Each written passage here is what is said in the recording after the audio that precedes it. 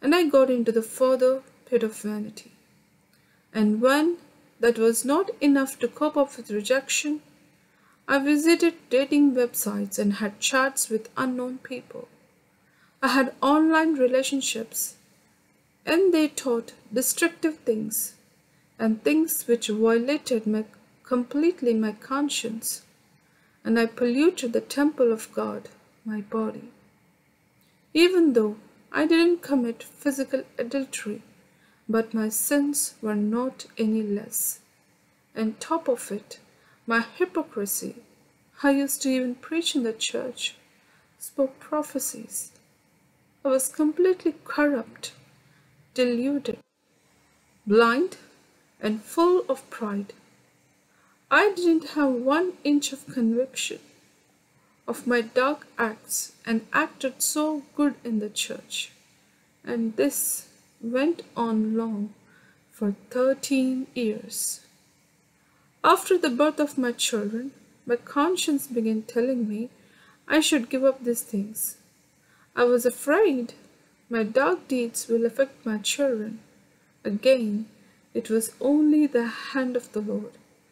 I drifted my attention to give good things to my children, their upbringing, and partially I wanted to prove myself as a good mother.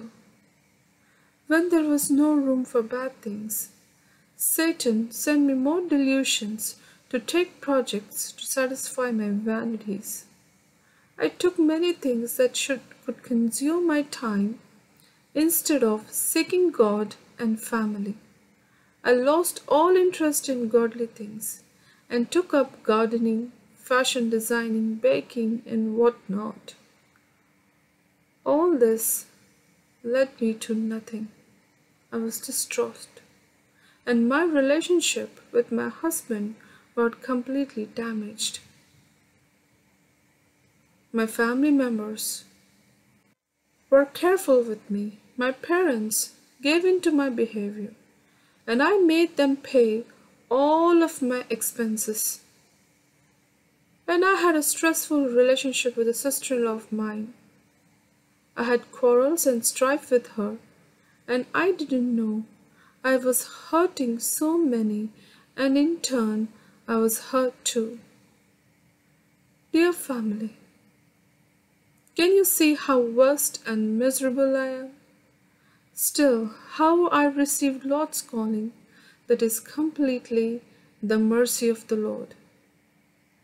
In 2015, on New Year's Eve, I got a promised word. Isaiah chapter 54, verse 7. For a brief moment I abandoned you, but with deep compassion I will bring you back. Frankly, I didn't believe Lord can love a person like me.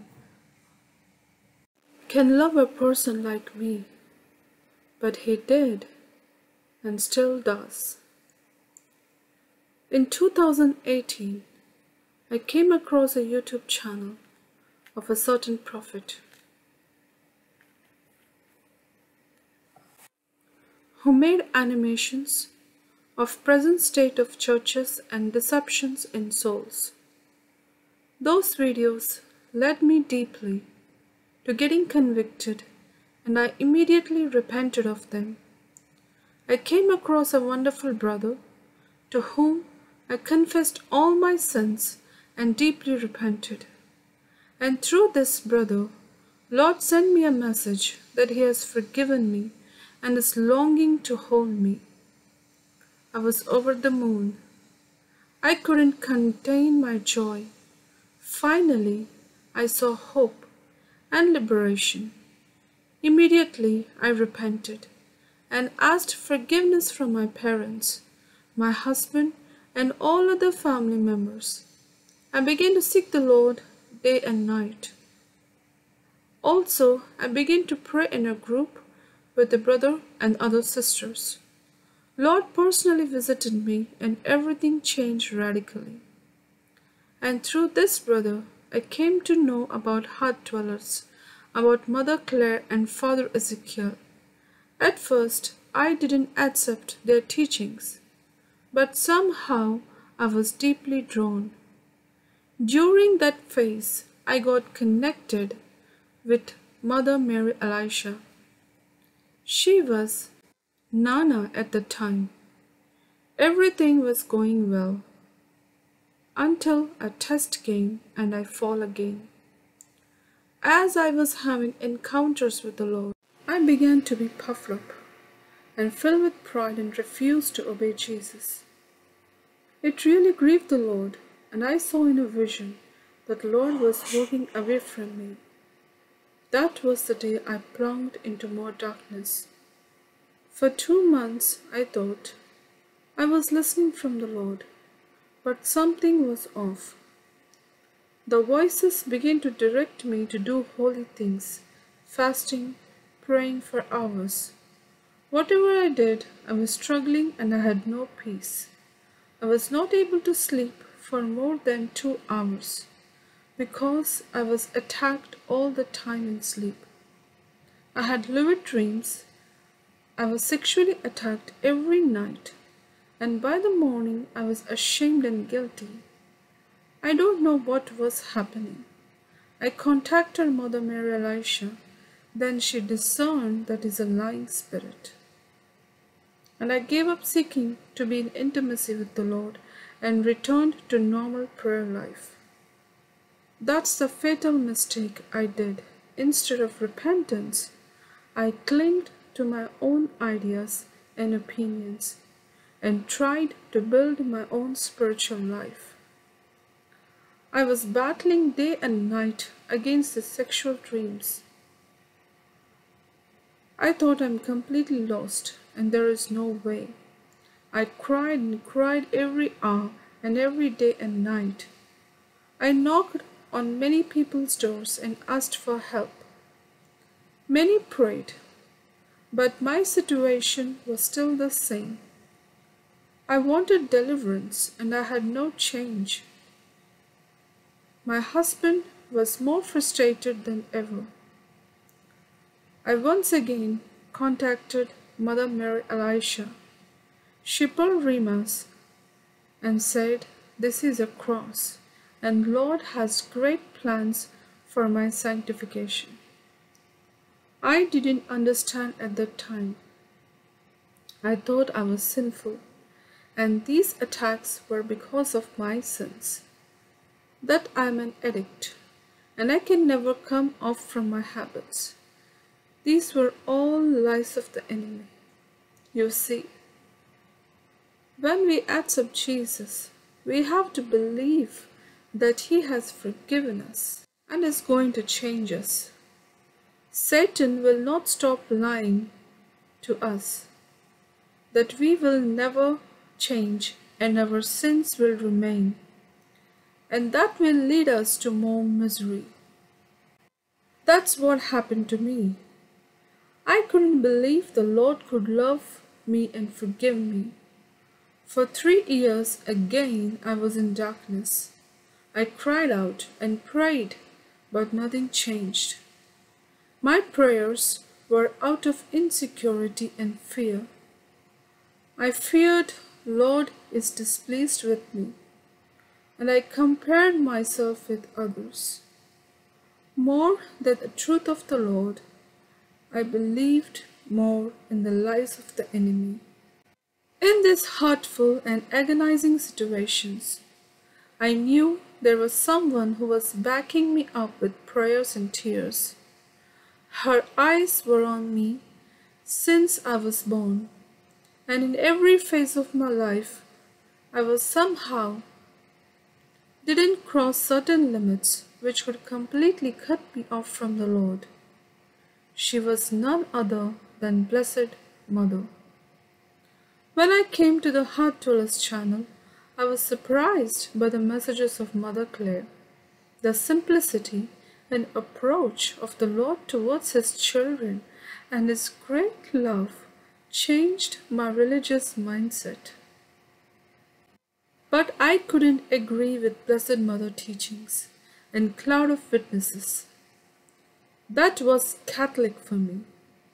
So I carefully followed only the teachings of Jesus. I was very much drawn to the way the Lord speaks to his bride. His humility deeply affected me to change my thinking of a just and punishing God. As for Blessed Mother, I didn't apply myself. My view of God was distorted. Even though I went through Heartdwellers' teachings, I depended much on feelings. For me, to be with God is supernatural experiences in worship or to be used in gifts, which is good, but there was more to it. I was in my usual prayers, worship, and taking communion. I also took translation ministry for Mother Mary Elisha channel. I thought that should be enough to grow spiritually. Lord wanted to open my eyes to complete truth, and then he allowed a turbulent storm that really turned my world upside down. Suddenly I began to have demonic attacks.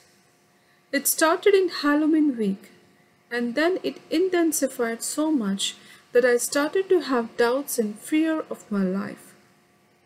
I was still struggling with sexual attacks at night, but attacks began even in my prayer time. I heard voices in my head, blasphemies, and many perverted thoughts. It made me ashamed and guilty. I panicked to go before people.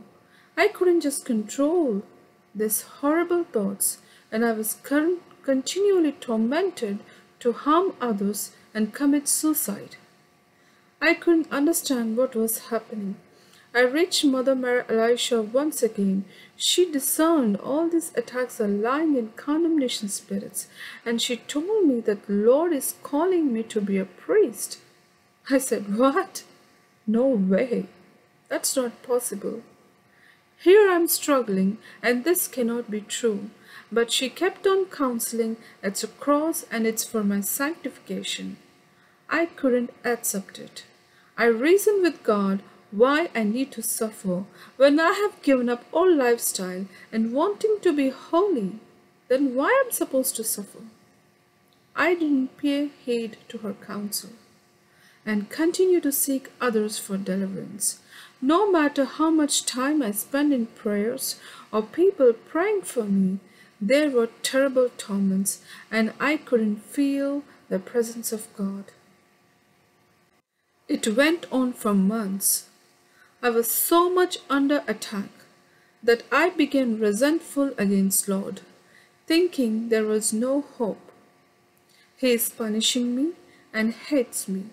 I was on the verge of insanity. I begged my husband to send me to asylum.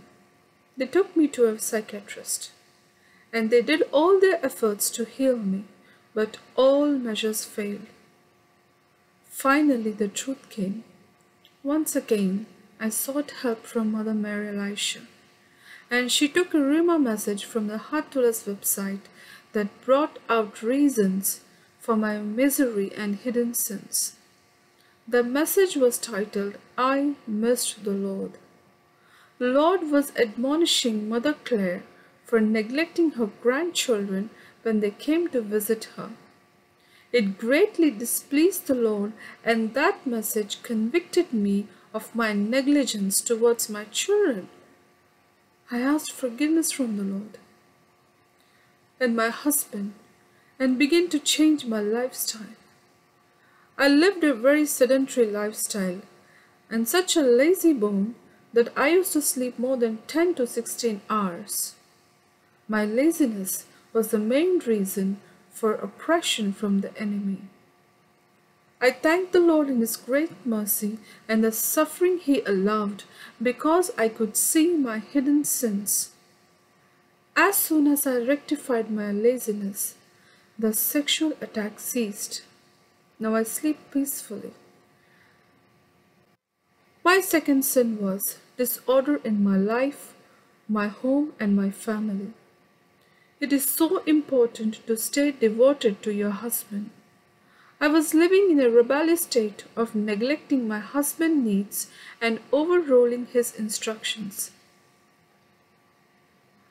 had a hard time submitting to my husband, but in time, Lord's grace helped me, and now my marriage is healing day by day. And now I'm helping him in ministry. And thirdly, Lord showed my selfish life. I was so obsessed with myself, I had seldom time for others. I had a lot of resentment against my parents and brother. With the Blessed Mother's help, I could let go of all of it and ask forgiveness from my parents, and we are united. Now we both sometimes pray Mother of Mercy Chaplet. Truly, her intercession has brought many graces to my life. And mostly I had a lot of strife with my husband's family members, but now Lord has been healing our relationships. Because of the change in my behavior, other family members are witnessing the Lord's transformation in me. I hated suffering. We are taught we suffer because of our sins, and therefore I resisted the Lord fiercely. But Lord was patient with me and continued to give me graces to see the truth and beauty of cross. And then Lord ordained me as a priest, and I began to share my faith with others and of Blessed Mother. And now many have come to believe and are praying to her.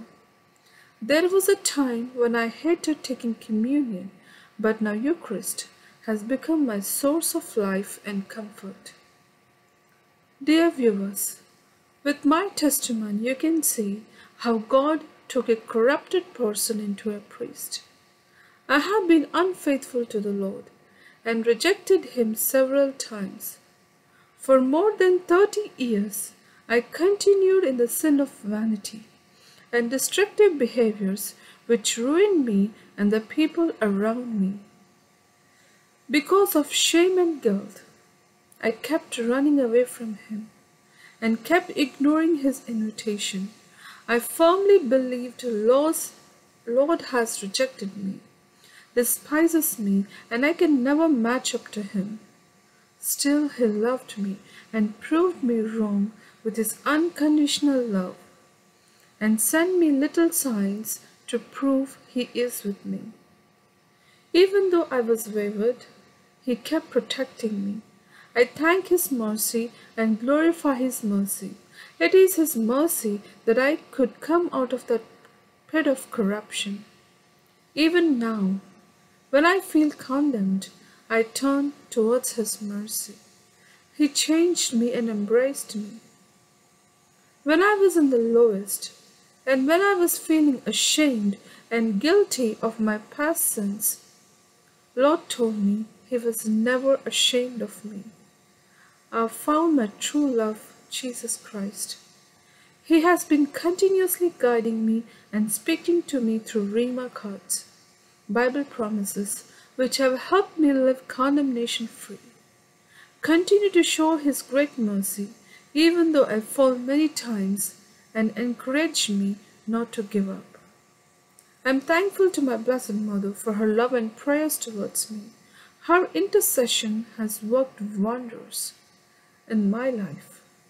My family got healed of COVID without any treatment. My brother lost job and all hope in his life.